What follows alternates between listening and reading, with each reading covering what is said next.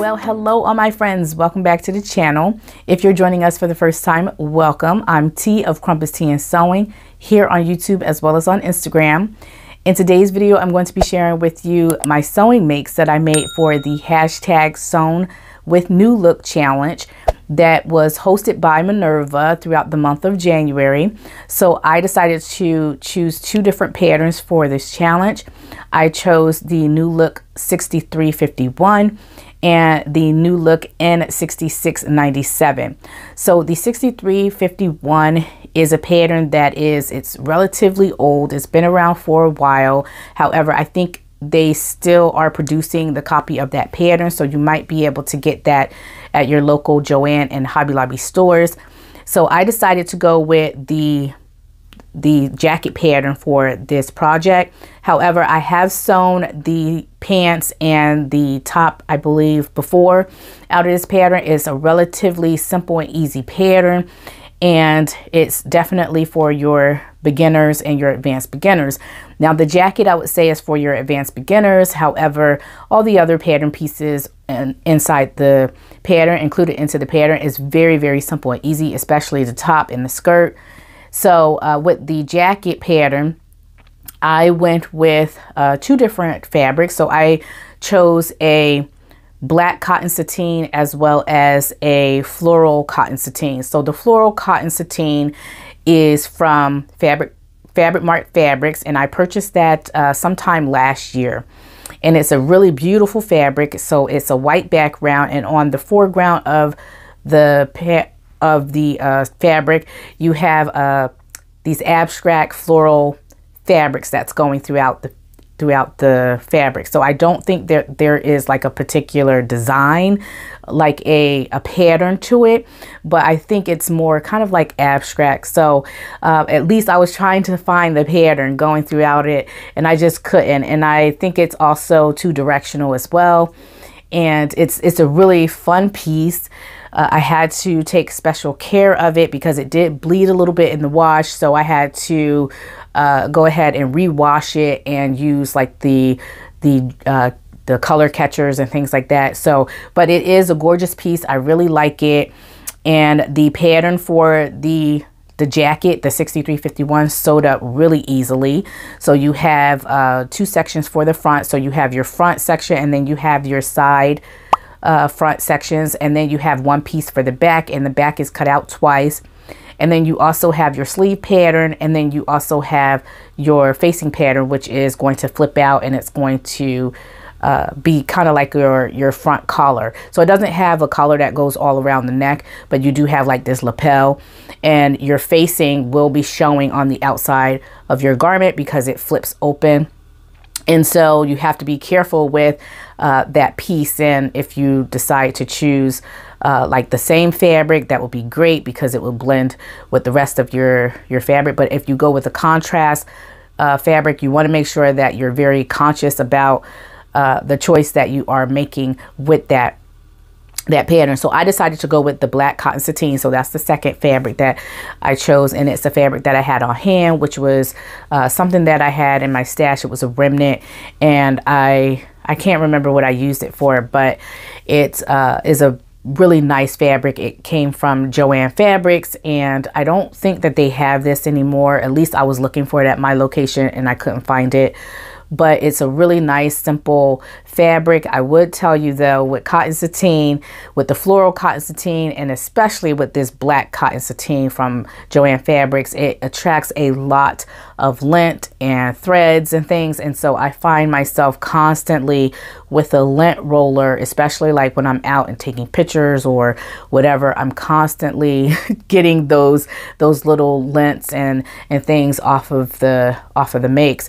And so that's the only downside with the fabric. However, everything else with these two pieces sewed up really well. I really enjoyed the process of making the jacket. I had to make some adjustments with the jacket.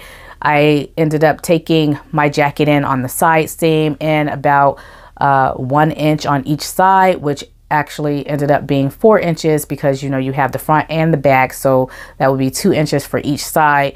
And I took that in so that I could get a more couture look, or a more tailored look instead of it being looser.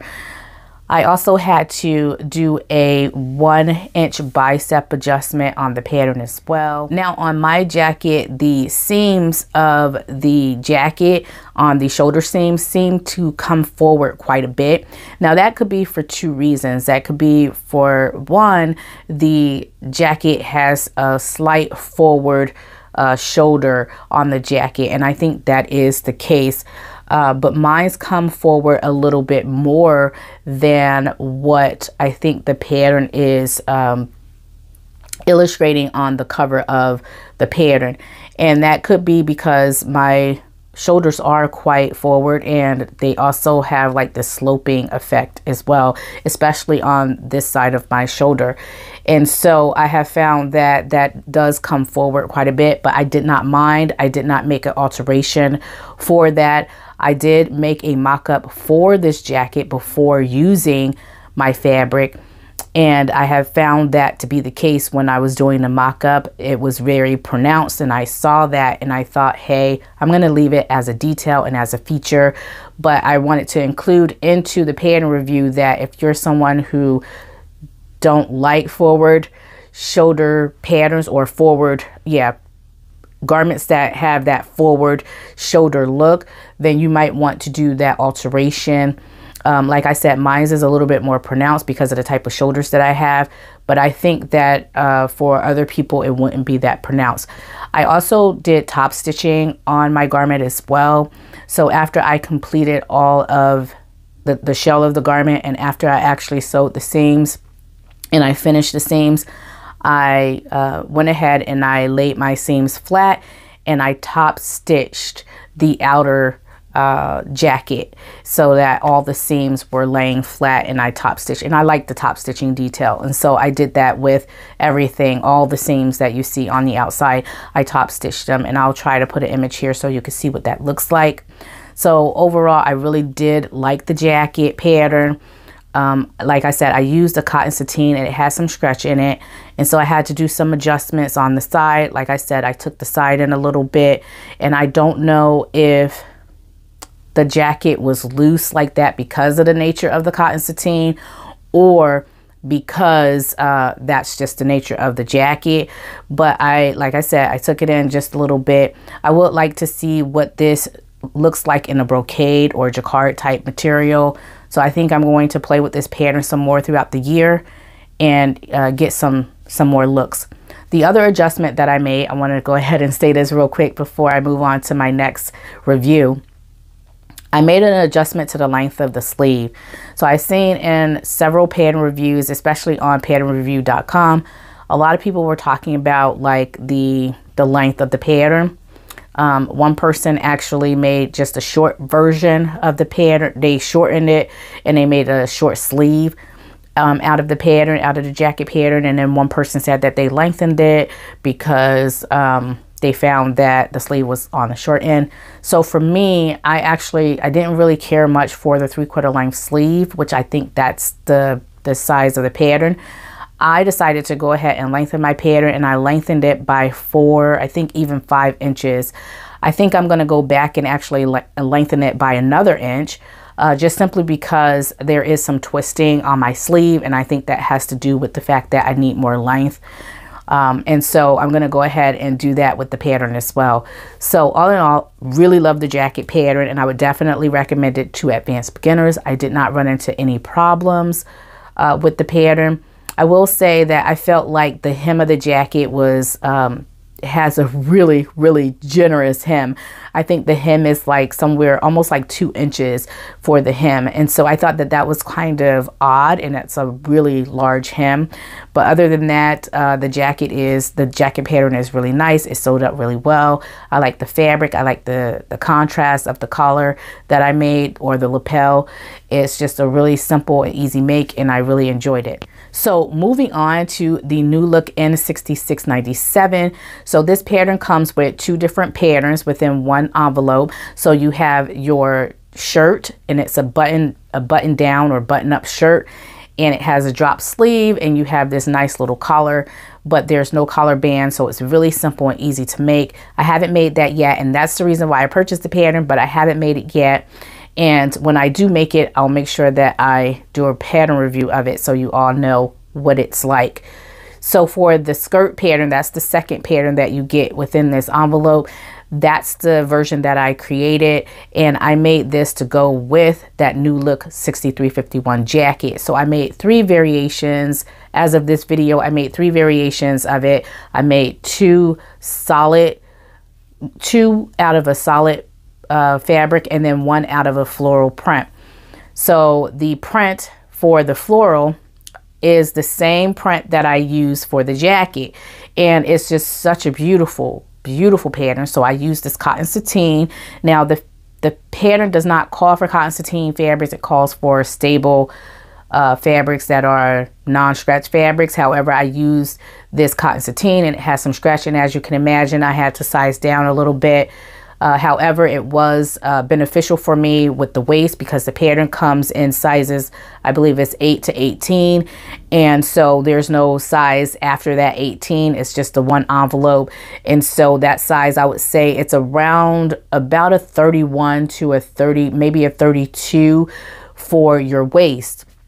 And so I was really pushing it. And so with the cotton sateen stretch fabric, it actually allowed for me to be able to make this pattern without having to make any adjustments for the waistband.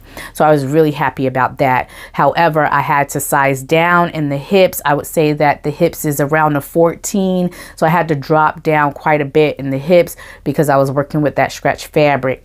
So, and I wanted to have a more semi-fitted dress or skirt, I should say.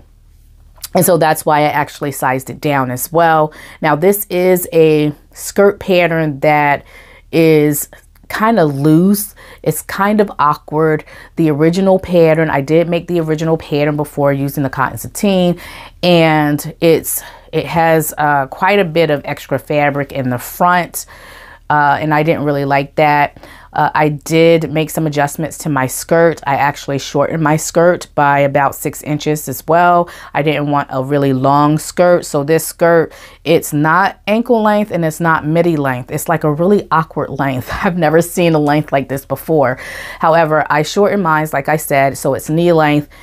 And let's see, what else did I do? And so all 3 versions that I made were with a cotton sateen. So I kept that pattern and I didn't have to make any adjustments, only the adjustments or modifications that I wanted to make.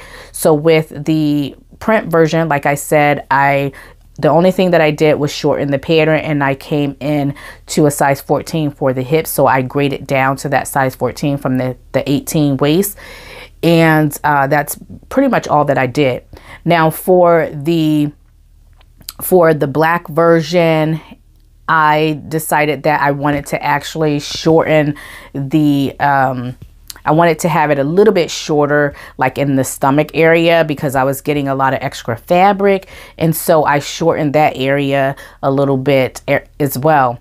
So I think I also did that for the print version as well, but with the eggplant skirt, I did not shorten it. And so it's a little bit longer in that midsection area. And so I decided, I say midsection, but it's like right in the midsection of the tummy area. So I decided that I wanted to go ahead and shorten that. And so for my black version, I have a shorter, it's shorter in that area, and it's also shorter in that area for the print version as well. Now, I want to go back and I want to do a tummy adjustment. I think that that would make a world of difference for this skirt pattern for someone of my frame. So I don't have much. So I do have a stomach, but it's not as much of a stomach as the amount of fabric that is there. I don't need that amount of fabric for the stomach that I have.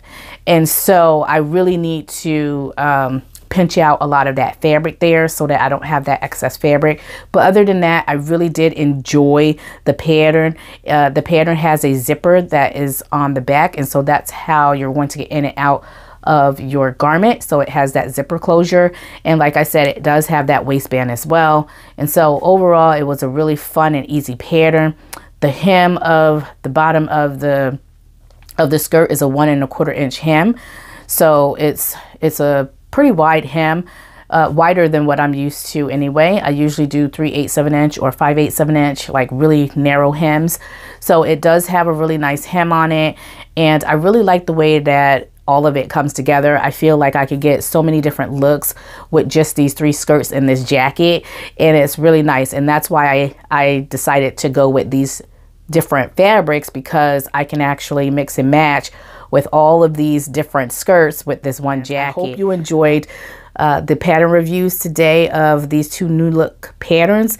And if you have any comments or anything that you want to add, please make sure that you leave your thoughts with me in the comment section below. I can't wait to hear your thoughts.